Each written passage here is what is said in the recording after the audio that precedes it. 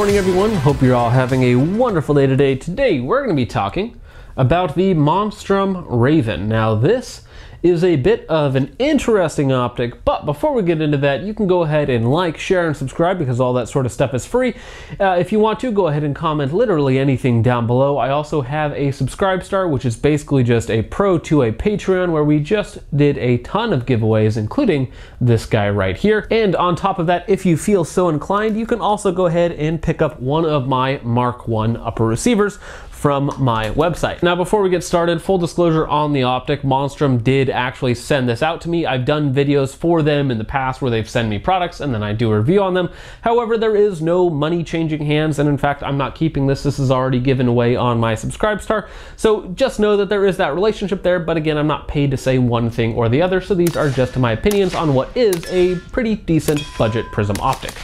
With all of that out of the way, let's go ahead and get into some of the boring specifics. So this is, as you can probably tell, a more compact Prism style optic. This one here is of course set at 3x magnification. Monstrum has some other models at 3 and 5. However, the Raven that we have here is their more compact design, which, as you can see from some other competitive options, well, I shouldn't say really competitive options, is a fairly compact optic, especially when you compare it to, you know, scopes or LPVOs and stuff like that. We do have a very chunky 6061 aluminum body, which is going to be very strong and very durable, and we have an overall weight of 14.5 ounces. Now, for its size, that's very heavy. Like if there's a red dot this size, usually it's like 9-10 ounces, something like that. So this is a nearly a pound optic in a very compact package. So this feels like it has a lot of weight to it, but again, it's still going to be lighter than basically any scope or LPVO on the market. Though again, the trade-off is of course that fixed 3x magnification. Now, if we talk about the mount for just a second, I don't believe this is compatible with aftermarket mounts, so like a Comp M4 or an ACOG mount or anything else like that. So I believe you are kind of stuck with the standard height, but however, the height is about 1.5 inches, which is very comfortable for, again, more of a Prism style optic where you're going to be very close to it anyways.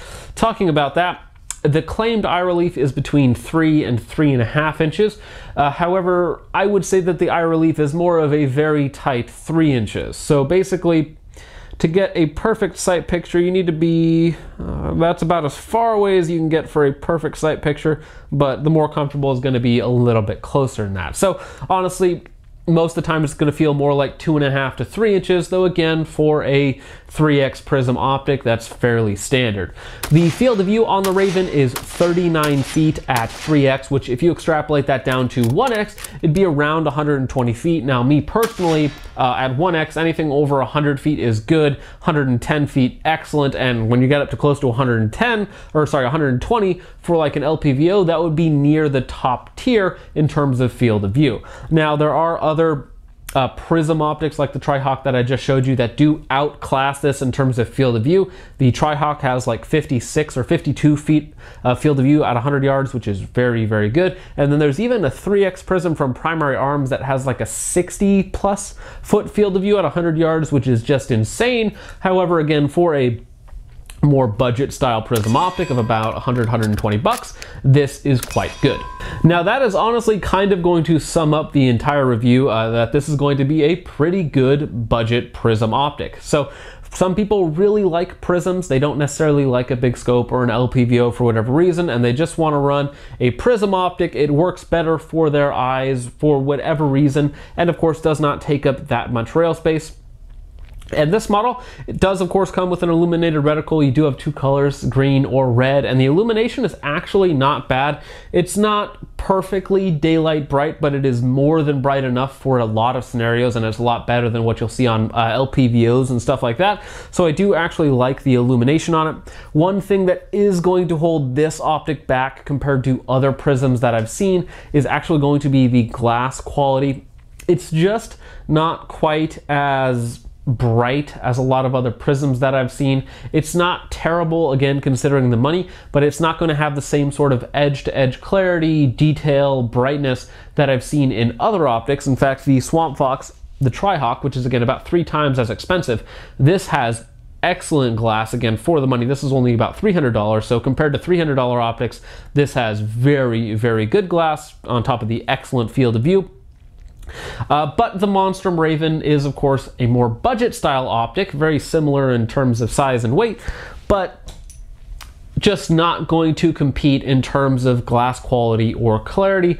On top of that, another thing that kind of holds this optic back a little bit, in my opinion, not much, is going to be the circle dot reticle. So I'll go ahead and show you guys some B-roll of the actual reticle itself. So in the center of the reticle, you have a 3 MOA dot, which is a little large for prism style optics. Generally speaking, anything that has magnification, I'd like to be a little more precise than that. I'd like to see it down to about 1 MOA dot, or like a chevron or something like that, that has a little more precision built into the reticle. Now on the outside of the dot itself, you have what I believe is a 30 MOA ring, which is perfectly fine, and I actually did find that the reticle was more than precise enough to take shots out to 200-300 yards, no problems, and that's probably as far as most people want to take a 3x prism. And with 5.56, you're not really experiencing much drop out to 200, 300, even 400 yards. So you can use just the simple dot and just hold over at 300 and 400 yards and be fairly consistent as long as you know your holds. And of course, depending on your rifle, your ammunition, all that sort of fun stuff. So while generally speaking, I like to see a little more complex of a reticle, maybe an MOA ladder, or just something to give me some reference point as to what I'm shooting at, how far away it is, that sort of stuff. I do understand why they went with something so simplistic, and again, inside of like 200 yards, it does not make a difference whatsoever. You're just going to put that dot on whatever you're going to shoot and then pull the trigger. Now, again, it is a 3x prism. Now, that's not really a precision rifle scope, so again, I wouldn't be taking this beyond like 400 or 500 yards, as I really don't think that's the sweet spot. I think the sweet spot for this optic is going to be between 50 and 250, basically. Inside of 20 yards, for me personally anyways, with my level of training with prism optics, with 3x prism optics, I should say, there is a bit of a slowdown up close just because you have, of course, tighter eye relief and tighter field of view compared to like a red dot or something like that. So it is going to be a little bit slower in terms of target acquisition, especially if you have to do like a big swing in a target transition. It can be a little bit difficult to properly align your sights on the first try, or to get it very, very quickly like you can do on like an LPVO on 1X or like a red dot like I mentioned before. So I think you are going to be slightly slower with something like a prism optic or a prism with magnification like 3, 4, 5x up close, but again, that's not their sweet spot. So if I was planning on running this on something that wasn't just like a target gun or a hunting gun, because this would be great for like varmints and stuff like that, I would probably be running an offset red dot on the front of the gun. Just because there is no way to mount an optic to this. It is a very simple, very strong aluminum body. Now, since I've had this for several months, 99% of the time it's been on my 7.62x39 10.5 gun, and it has performed very, very well on there. I've had no problems with it whatsoever in terms of holding zero. I have used it also on some 5.56 out to a little bit longer range. 5.56 is a very flat shooting cartridge, so it's very easy to take out to 200-300 yards without any sort of reticle or holds or anything else like that. So depending on the caliber that you're using this for and your desired distance of shooting, this could be very good or very bad, again, because that reticle can hold you back on longer range situations. Or if you're using a caliber that has more drop, like say 22 or something like that, where you're just going to be holding up in space. Now, I've already mentioned it a little bit, but prism optics tend to be very, very tanky in their construction because they're a very compact block of aluminum and glass, which lends to their durability versus like a thin 30mm tube that is not particularly thick and then has glass on the inside and it's long, like 10 inches long, whereas this obviously has a much more condensed, much more compact hunk of aluminum, and you can see on the whole of this that it is very, very thick. You could probably beat this with a hammer or use this as a hammer and it would be just fine. Now, that being said though, I think one thing that does hold this optic back a little bit is actually going to be the mount. It uses two very small locking tabs to hold it in place, and there is no integrated recoil lug. That being said, when these are torqued down properly to 30 inch-pounds, as it says in their manual, which is nice that they include how much it's supposed to be torqued down to, which these were torqued down to spec. The problem with these is that, again, there's no integrated recoil lug and there's not a large enough clamping surface to create a even hold on your Picatinny rail. So when I did the double drop test on this optic, like I do on all of my optics from shoulder height onto dirt and rocks, this did have a fairly substantial shift in zero, though again the optic itself is just fine. I re-zeroed it and was perfectly fine just to continue on shooting. So in terms of durability, I think it's really tough to break one of these Prism style optics because again it is just a chunk of aluminum with the glass very nicely kept inside of all of that. So these are going to be very, very durable optics.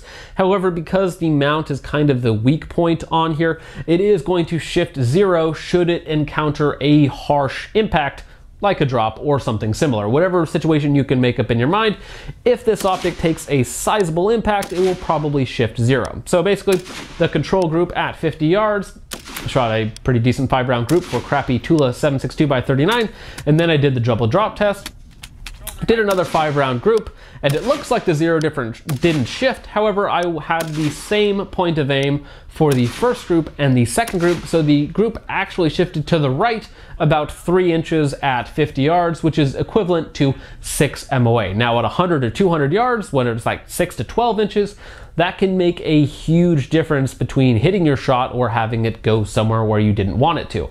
So for me personally, combined with the fact that the glass is not all that great in here, it's a little dim, it's not quite as sharp as I would like to see it and as I have seen in some other budget optics, I would not use this, of course, for anything serious or anything like that. However, for a target gun, it is fun to shoot with. It is just a 3x Prism optic, and if you like that style of optic, this is going to do it for you if you're on a very tight budget. So for a target gun, for a varmint gun, or for whatever sort of silly, fun use case that you can think of, this is going to be perfectly fine for that. Though again, for anything serious, home defense, I would say no, just because it's a 3x Prism, and I would say no for most 3x Prisms. And on top of that, I don't have any qualms about the durability of the optic, just the fact that it's not going to be ideal in virtually any situation, you know, between 50 and 250 yards. Most of the time you're going to be much closer than that in terms of like home defense or self-defense or something like that. And of course the fact that you don't know if you're going to be experiencing harsh impacts or something like that when you're using this, and if your zero is substantially off, you could potentially put around where again you don't want it.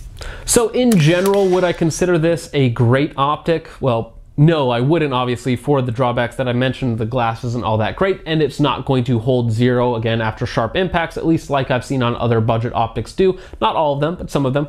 And on top of that, just by virtue of being a 3x Prism, it's going to have a more niche use case scenario than something like an LPVO or scope or red dot or something like that. So at the end of the day though, it is a decent budget Prism optic if you are interested in picking something up for around 100, 120 bucks, maybe for your kid's gun, maybe for a fun gun, for anything that's not a serious application and you just want something budget that looks like this, you think it looks cool, you really like Prism optics for some reason. I'm not a huge fan personally, but I do think that they do have their application. Then this can be a good option for you, again, provided that you're fine with this having those drawbacks like the glass, simple reticle, and not going to hold zero, though again, that's not necessarily the biggest thing since you're probably not throwing your target rifles or your fun rifles on the ground all that often. So that's about it for the video, guys. I know this is a little bit shorter of a video than I usually put out, but this is a little bit more of a simple, straightforward review and simple budget style optic. So if that is something of interest to you, go ahead and check it out. And if not, go ahead and like, share, and subscribe before you leave. And that's about it. Let me know down below what you think I should check out next. And I will see you guys in the next one. Peace off.